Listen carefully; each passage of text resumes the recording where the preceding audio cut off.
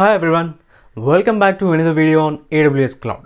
ఈ వీడియోలో మనం ఏం చూస్తున్నామనంటే డేటాబేస్ సిరీస్లోని టైప్స్ ఆఫ్ డేటా అనే దాని గురించి అయితే మనం డిస్కస్ చేయబోతున్నాం. ఎందుకంటే relational, non relational and various databases గురించి మనం చేసేటప్పుడు కొంత బేసిక్స్ అయితే ఇంపార్టెంట్ మనకి. సో కాబట్టి ఈ టైప్స్ ఆఫ్ డేటా అనేది డేటాబేస్లో బేసిక్స్ కింద అయితే మనం చెప్పుకోవచ్చు. అయితే ఫస్ట్ మనం తెలుసుకోవాల్సింది ఏంటి అని అంటే what is data. So data అంటే మనకి కలెక్షన్ ఆఫ్ రికార్డ్స్ అనేది చెప్పుకోవచ్చు. సో కలెక్షన్ ఆఫ్ రికార్డ్స్ అయినా చెప్పుకోవచ్చు, లేకపోతే collection of information.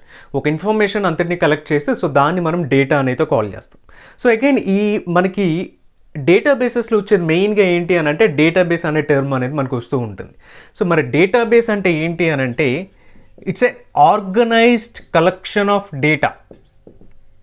So data అంటే just a collection, but database అంటే it's an organised collection of data.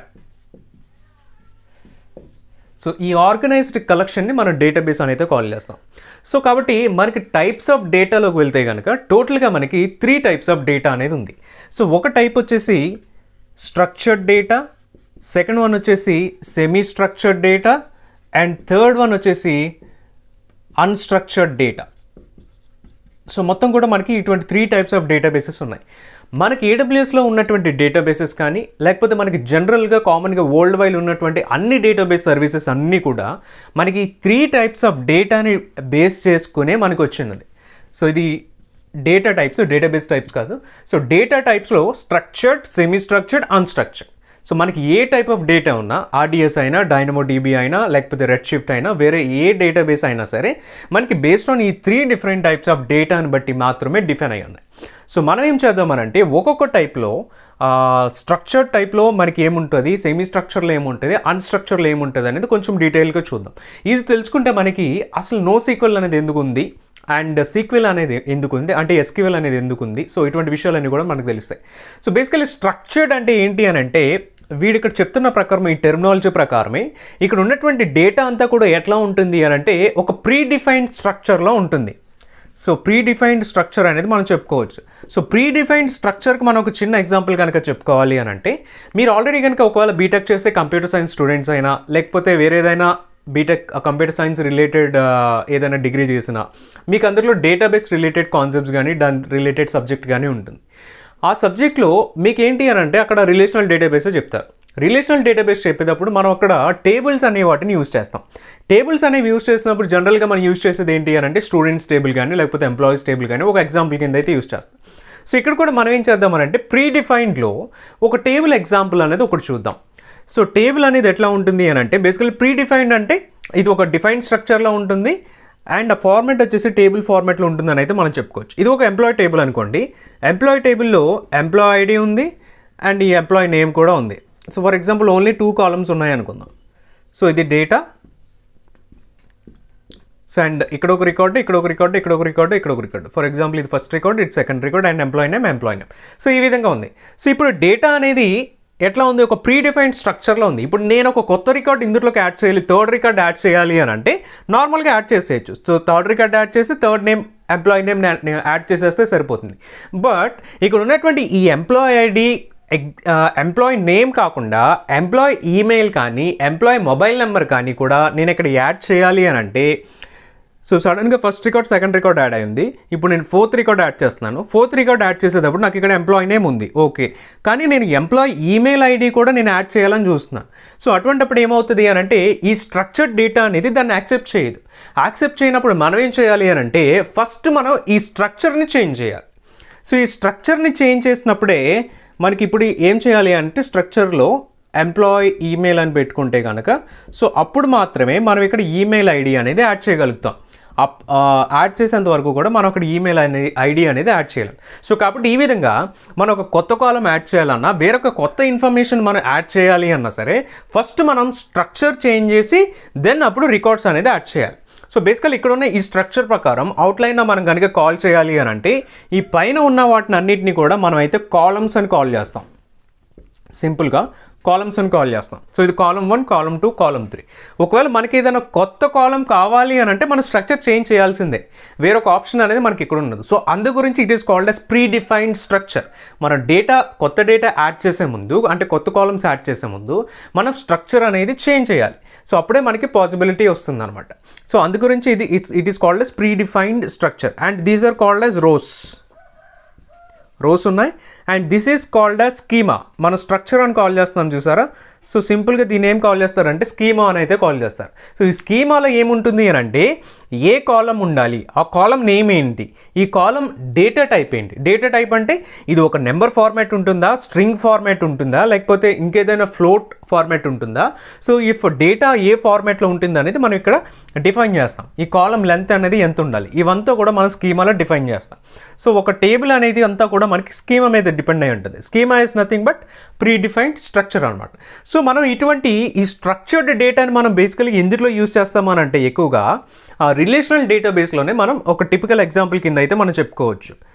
So structured డేటానే మనకి రిలేషనల్ డేటాబేస్లో ఉంటుంది. మనకి ఇప్పుడు AWSలో తీసుకున్న ఎటువంటి RDS రిలేటెడ్ సర్వీసెస్, ఇప్పుడు RDSలో ఉన్నటువంటి డిఫరెంట్ ఇంజిన్స్ ఉన్నాయి. MySQL కావచ్చు, PostgreSQL కావచ్చు, లేకపోతే MS SQL కావచ్చు, అట్లా డిఫరెంట్ అరోరా కూడా మనకి ఇటువంటి రిలేషనల్ డేటాబేస్ కిందకి వస్తుంది. సో వాటన్నిటిలో మనకు ఉండాల్సింది ఏంటి అని అంటే ఒక స్ట్రక్చర్డ్ ఫార్మాట్ అనేది ఉండాలి. ఇంకా ఇది సపోర్ట్ చేసేటువంటి మేజర్గా యూజ్ చేసేటువంటి యూజ్ కేసెస్లో ఏముంటుంది అని అంటే మనకి ఎప్పుడైనా సరే కాంప్లెక్స్ క్వెరీస్ చేయాలన్నా, లేకపోతే డిఫరెంట్ టేబుల్స్ మనం జాయిన్ చేయాలి అన్నా సరే మనకి ఈ స్ట్రక్చర్డ్ డేటా అనేది హెల్ప్ఫుల్ అవుతుంది. So different complex queries and joins అంటే ఏంటి అని అంటే, సో దాంతోపాటు మనం ఇక్కడ రిలేషనల్ డేటాబేస్ అంటున్నాం.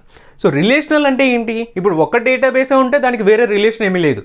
ఇప్పుడు ఇదే డేటాబేస్కి మనం ఏం చేద్దామనంటే, ఇప్పుడు ఇది ఎంప్లాయ్ టేబుల్ కదా. సో ఎంప్లాయ్ కాకుండా డిపార్ట్మెంట్ అని ఒక టేబుల్ తీసుకుందాం. సో డిపార్ట్మెంట్ టేబుల్లో కూడా ఒక స్కీమా ఉంటుంది. సో డిపార్ట్మెంట్ ఐడి ఉంటుంది అండ్ డిపార్ట్మెంట్ నేమ్ ఉంటుంది అనుకుందాం. సో ఈ డిపార్ట్మెంట్ నేమ్ ఉంది. మనం యాడ్ చేసే ప్రతి రికార్డు కూడా, అంటే ప్రతి ఎంప్లాయీ కూడా కంపెనీలో ఉన్నటువంటి ఏదో ఒక డిపార్ట్మెంట్లో ఉండాలి. సో ఇప్పుడు ఫర్ ఎగ్జాంపుల్ ఇది 1 అండ్ డిపార్ట్మెంట్ 2, ఈ డిపార్ట్మెంట్ రిలేటెడ్ నేమ్స్ అనేవి ఉంటాయి. ఇప్పుడు ప్రతి ఎంప్లాయీ కూడా ఏదో ఒక డిపార్ట్మెంట్లో పార్ట్గానే ఉండాలి, ఏ డిపార్ట్మెంట్ లేకుండా ఉండడు కదా. సో కాబట్టి అప్పుడు ఈ స్ట్రక్చర్లో ఏం చేంజ్ వస్తుంది అని అంటే ఇక్కడ మనం డిపార్ట్మెంట్ ఐడి అనేది చేంజ్ చేసుకోవాలి. సో అప్పుడు ఏమవుతుంది, ఇప్పుడు ఈ పర్టికులర్ 1 అనే ఎంప్లాయ్ డిపార్ట్మెంట్ 1లో ఉన్నాడా, డిపార్ట్మెంట్ 2లో ఉన్నాడా అన్నటువంటిది మనం డిఫైన్ చేసుకుంటాం. లేదా ఈ ఇద్దరు ఎంప్లాయీస్ కూడా సేమ్ డిపార్ట్మెంట్లో ఉండొచ్చు. సో ఇక్కడ ఏమవుతుంది అని అంటే ఒక రిలేషన్ అనేది మనం క్రియేట్ చేసాం. సో ఫస్ట్ ఎంప్లాయీస్ టేబుల్ ఉంది, నెక్స్ట్ డిపార్ట్మెంట్ టేబుల్ ఉంది. సో ఈ డిపార్ట్మెంట్ టేబుల్ అనే రిలేషన్ ఎక్కడి నుంచి వస్తుంది అని అంటే ఈ సెకండ్ టేబుల్ నుంచి అది రిలేట్ అవుతుంది. సో అట్లా యాడ్ అయ్యేటువంటి ఎవ్రీ ఎంప్లాయీ కూడా ఏ డిపార్ట్మెంట్లో ఉంటున్నాడు అన్నటువంటి రిలేషన్ అనేది మనం ఇక్కడ టేబుల్స్లోనైతే క్రియేట్ చేస్తాం. సో దీన్నే వీడేం చేస్తాడు అని అంటే బేసికలీ ఫారిన్ కీ రిలేషన్ అని కూడా కాల్ చేస్తాడు. సో ఫారిన్ కీ రిలేషన్ అని అయితే మనం కాల్ చేయొచ్చు. సో ఇట్లా ఈ రెండు టేబుల్స్ని కూడా జాయిన్ చేస్తూ వీడు కొన్ని క్వెరీస్ అయితే రాయొచ్చు. సో డేటా ఫెచ్ చేయాలి అంటే రెండు టేబుల్స్ని జాయిన్ చేయొచ్చు. ఇక్కడైతే మనం 2 టేబుల్స్ చూస్తాం. బట్ ఒరిజినల్గా ఒక ప్రాజెక్ట్లో కనుక చూస్తే డిఫరెంట్ టేబుల్స్ ఉంటాయి, డిఫరెంట్ డేటాబేసెస్ ఉంటాయి. ఆ డిఫరెంట్ డేటాబేసెస్ మధ్య కూడా మనకి ఒక రిలేషన్ అనేది క్రియేట్ చేసి ఆ రిలేషన్ ద్వారా ఆ జాయిన్ క్వెరీస్ కనుక రన్ చేస్తే మనకి అవుట్పుట్ అనేది వస్తుంది. మనకి ఎప్పుడైనా ప్రాజెక్ట్లో అటువంటి రిక్వైర్మెంట్ ఉన్నప్పుడు మనం ఇట్లా స్ట్రక్చర్డ్ డేటాలోకి మనమైతే వెళ్తాం. సో నెక్స్ట్ మనకి సెమీ స్ట్రక్చర్డ్ డేటా ఉంది. సో సెమీ స్ట్రక్చర్డ్ డేటా అంటే ఇప్పుడు స్ట్రక్చర్డ్ డేటాలో డేటా అనేది ప్రీ డిఫైన్డ్ స్ట్రక్చర్ ఉంటుంది. బట్ సెమీ స్ట్రక్చర్డ్ డేటాలో ఏంటంటే కొంత పార్ట్ మాత్రమే స్ట్రక్చర్ ఉంటుంది, రిమైనింగ్ పార్ట్ అనేది స్ట్రక్చర్ అనేది అవసరం లేదు. అండ్ మెయిన్గా స్ట్రక్చర్డ్ డేటాలో కనుక మనం చూస్తే డేటా అనేది ఏ ఫార్మాట్లో ఉందంటే మనకి టేబుల్ ఫార్మాట్లో ఉంది. టేబుల్స్ ఉంది, రోస్ ఉన్నాయి, కాలమ్స్ ఉన్నాయి అండ్ స్కీమా అనేది ఉంది. సో ఇటువంటివి ఉంది. బట్ సెమీ స్ట్రక్చర్డ్ డేటాలో ఇది ఎటువంటి టైప్స్ని యూజ్ చేసుకుంటుంది అని అంటే ఐదర్ JSON కానీ XML టైప్ కానీ ఇక్కడ డేటా అనేది అయితే యూజ్ చేయడం అయితే జరుగుతుంది. ఇప్పుడు XML అనేది ఎక్స్పైర్ అయిపోయింది కాబట్టి దీన్ని అయితే ఎవరు కూడా యూజ్ చేయట్లేదు. ఇది అయితే XML అనేది అవుట్డేట్ అయిపోయింది. సో కాబట్టి ప్రతి ఒక్కరు కూడా ఇప్పుడు JSON ఫార్మాట్ అనేది వాళ్ళైతే ఎక్కువ మంది అయితే యూజ్ చేస్తూ ఉన్నారు. Like most of the databases కూడా JSON ఫార్మాట్ని సపోర్ట్ చేస్తుంది. కొత్త డేటాబేసెస్ ఏది కూడా XML సపోర్ట్ చేస్తుంది. సో మనం కూడా ఓన్లీ JSON మీద కాన్సన్ట్రేట్ చేస్తేనే సరిపోతుంది. ఒక సెమీ స్ట్రక్చర్డ్ డేటా కనుక ఒక చిన్న ఎగ్జాంపుల్ చెప్పుకోవాలి అని అంటే ఇందాక చెప్పుకున్నది సేమ్ ఎంప్లాయీ టేబుల్ అయితే మనం ఏం తీసుకున్నాం, employee name and employee ID తీసుకున్నాం కదా. సో ఇక్కడ JSON ఫార్మాట్లో కనుక మనకు చూస్తే సేమ్ అక్కడ ఉన్నట్టే ఇప్పుడు ఎంప్లాయీ ఐడి ఉంది. So employee ID 1 and employee name కనుక తీసుకుంటే అండ్ ఎంప్లాయీ నేమ్ ఉంటుంది అండ్ ఇట్లా ఒక JSON అనేది ఉంది. సో ఇప్పుడు ఇక్కడ ఏమైంది, ఇక్కడ ఒక స్ట్రక్చర్ అనేది లేదు, అంటే ఒక ప్రీ డిఫైన్డ్ స్ట్రక్చర్ అనేది అయితే మనకి ఇక్కడ లేదు. ఇప్పుడు సెకండ్ రికార్డ్లో నేనేం చేస్తాను అని అంటే ఈ ఎంప్లాయ్ ఐడి ఎంప్లాయీ నేమ్తో పాటు నేను కొత్తగా ఎంప్లాయ్ ఈమెయిల్ ఐడి కూడా నేనైతే యాడ్ చేస్తాను.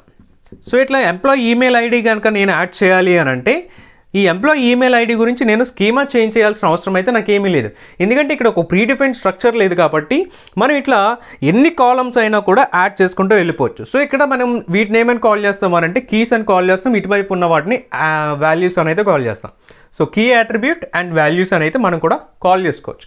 సో ఇట్లా మనం ఇట్లా వాల్యూస్ అనేవి ఎన్నైనా మనం కాలమ్స్ అనేది యాడ్ చేసుకుంటూ కూడా వెళ్ళిపోవచ్చు. సో ఇక్కడైతే ఎంప్లాయీ ఈమెయిల్ యాడ్ చేసాం, బట్ నేను ఇంకా కూడా ఎంప్లాయీ మొబైల్ నెంబర్ యాడ్ చేయాలన్నా లేకపోతే ఎంప్లాయీ పర్సనల్ డీటెయిల్స్ యాడ్ చేయాలన్నా సో ఇటువంటివి యాడ్ చేయాలి అని అంటే నేను ఒక స్ట్రక్చర్ అనేది ఏమాత్రం కూడా చేంజ్ చేయాల్సిన అవసరం లేదు. ఇది మనకి ఇక్కడ ఉన్నటువంటి అడ్వాంటేజ్ కింద అయితే చెప్పుకోవచ్చు. సో ఇది మెయిన్గా ఎందుకు యూజ్ చేస్తారు అని అంటే మనకి లో లేటెన్సీ అప్లికేషన్స్ ఉన్నప్పుడు, అంటే ఫాస్ట్గా మన డేటా అనేది రిట్రీవ్ చేయాలి, మన అప్లికేషన్కి ఫాస్ట్ డేటా రిట్రీవల్ సపోర్ట్ ఉండాలి అన్నప్పుడు మనం ఇటువంటి సెమీ స్ట్రక్చర్డ్ డేటాని యూజ్ చేసుకోండి. అండ్ బిగ్ డేటా రిలేటెడ్ వాటికి కూడా మనం ఇది యూజ్ చేసుకోండి. ఒక చిన్న ఎగ్జాంపుల్ చెప్పుకోవాలి అని అంటే మనకి AWSలో సెమీ స్ట్రక్చర్డ్ డేటా ఉన్నది DynamoDB ఉంది అండ్ DocumentDB ఉంది. సో అట్లా మనకి 2 డేటాబేస్ అయితే మనం ఎగ్జాంపుల్ కింద అయితే చెప్పుకోవచ్చు. అండ్ ఇంకా మనం దీని కనుక టిపికల్ ఎగ్జాంపుల్ కనుక చెప్పుకోవాలి అని అంటే నాన్ రిలేషనల్ డేటాబేస్ అయితే మనం చెప్పుకోవచ్చు. అండ్ పైన చెప్పుకున్న ఎగ్జాంపుల్ ప్రకారమే నాన్ రిలేషనల్ డేటాబేసెస్ అంటే మనకి ఏమొస్తాయి అని అంటే DynamoDB అండ్ DocumentDB వీటిని అయితే చెప్పుకోవచ్చు. ఇందాక రిలేషన్ అంటే ఏంటనే చెప్పుకున్నాం కదా, ఎంప్లాయ్ ఐడికి అండ్ ఎంప్లాయీ టేబుల్కి అండ్ డిపార్ట్మెంట్ టేబుల్కి రెండింటి మధ్య కూడా ఒక రిలేషన్ అనేది అయితే మనం క్రియేట్ చేయగలిగాం. అండ్ ఆ రిలేషన్ అనేది ఎక్కడ క్రియేట్ చేస్తాం అని అంటే డేటాబేస్ మీద క్రియేట్ చేస్తాం. బట్ ఇక్కడ ఉండేటువంటి ఈ నాన్ రిలేషనల్ డేటాబేస్ అంటే ఇక్కడ కూడా మేబీ రిలేషన్ కావాల్సి వస్తుంది, బట్ ఆ రిలేషన్ అనేది మనం ఎక్కడ క్రియేట్ చేస్తాము అని అంటే డేటాబేస్ మీద క్రియేట్ చేయడానికి మనకు ఆప్షన్ అనేది ఉండదు. సో మనం ఎక్కడ మెయింటైన్ చేస్తాం అంటే అప్లికేషన్ కోడ్ లాజిక్లో మనం ఇక్కడ రిలేషన్ అనేది మెయింటైన్ చేస్తాం. అంతే తప్ప మనం ఇక్కడ ఎటువంటి రిలేషన్ అనేది కూడా టేబుల్స్ మీద అయితే మనం మెయింటైన్ చేయడం అయితే జరగదు. సో ఇది మనకి సెమీ స్ట్రక్చర్డ్ డేటా గురించి. అండ్ లాస్ట్లీ మనకున్నది ఏంటి అని అంటే అన్స్ట్రక్చర్డ్ డేటా అనేది ఉంది. సో అన్స్ట్రక్చర్డ్ డేటా అంటే ఏంటి అని అంటే ఇక్కడ మనకి డేటాకి ఒక స్ట్రక్చర్ అంటూ ఉండదు, ఒక ఫార్మాట్ అంటూ ఉండదు. ఫర్ ఎగ్జాంపుల్ అన్స్ట్రక్చర్డ్ ఫార్మాట్ కనుక అన్స్ట్రక్చర్డ్ డేటాకి మన ఎగ్జాంపుల్స్ కనుక చెప్పుకోవాలి అని అంటే మన ల్యాప్టాప్లో ఉండేటువంటి ఫైల్స్ చెప్పుకోవచ్చు, డిఫరెంట్ ఫైల్స్ చెప్పుకోవచ్చు, వీడియోస్ ఆర్ ఇమేజెస్ చెప్పుకోవచ్చు. సో ఇట్లా డిఫరెంట్ ఫార్మాట్స్ అనేది అయితే చెప్పుకోవచ్చు. సో అన్స్ట్రక్చర్డ్ డేటాలో ఎటువంటి ఫార్మాట్ కూడా ఉండదు అండ్ ఇటువంటి అన్స్ట్రక్చర్డ్కి ఎటువంటి డేటాబేస్ సపోర్ట్ కూడా ఉండదు. సో కాబట్టి మనకి డేటాబేసెస్ సపోర్ట్ చేసేటువంటి స్ట్రక్చర్స్ ఏంటంటే ఒకటి structured data and semi structured data, ఇవి రెండిట్లోనే మనకు ఉంటాయి. సో స్ట్రక్చర్డ్ డేటా అంటే మనకు ఉండేది ఏంటి అంటే రిలేషనల్ డేటాని సపోర్ట్ చేస్తూ ఉంటుంది అండ్ సెమీ స్ట్రక్చర్డ్ డేటా అంటే నాన్ రిలేషనల్ డేటాబేసెస్ని అయితే మనకు సపోర్ట్ చేస్తూ ఉంటుంది. సో అందు గురించి VIT is called us SQL అని కాల్ చేస్తారు అండ్ సెమీ స్ట్రక్చర్డ్ డేటాని NoSQL అని అయితే కాల్ చేస్తారు. సో SQL అంటే structured query language and NoSQL అంటే నో స్ట్రక్చర్ క్వెరీ లాంగ్వేజ్ అనమాట. సో కాబట్టి ఈ విధంగా మనకి SQL అంటే NoSQL అంటే ఈ విధంగా ఉంటుంది అండ్ అన్స్ట్రక్చర్డ్ డేటా అనేది ఈ విధంగా ఉంటుంది. సో అన్స్ట్రక్చర్డ్ డేటా కనుక మనం ఒక ఎగ్జాంపుల్ చెప్పుకోవాలి అంటే AWS S3 సర్వీస్ గురించి అయితే మనం చెప్పుకోవచ్చు. సో S3లో మనం ఏ టైప్ ఆఫ్ డేటా అయినా మనం స్టోర్ చేసుకునేటువంటి ఛాన్స్ అయితే మనకి S3లో ఉంది. సో కాబట్టి మనం S3 and Google drive and ఇటువంటి వాటిని మనం అన్స్ట్రక్చర్డ్ డేటాకి అయితే ఎగ్జాంపుల్గా చెప్పుకోవచ్చు. సో ఇవి మనకు ఉన్నటువంటి different types of data. So ఈ డిఫరెంట్ టైప్స్ ఆఫ్ డేటాని బేస్ చేసుకుని మనకు ఉన్నటువంటి ఇంతకుముందు వీడియోలో చూపించిన విధంగా మొత్తం అన్ని డేటాబేసెస్ కూడా ఏ విధంగా మనకు డిరైవ్ అయినాయి అని అంటే సో బేస్డ్ ఆన్ ఈ structured data are semi structured data, ఇవి రెండింటినే బేస్ చేసుకున్నాయి. సో కాబట్టి మనకి రిలేషనల్ డేటా ఉంది, నాన్ రిలేషనల్ డేటా ఉంది, డేటాబేసెస్ ఉన్నాయి. సో ఇది మనకి టైప్స్ ఆఫ్ డేటా గురించి. So thanks for watching my video. This is Rakesh తానికి signing off. See you in the next video.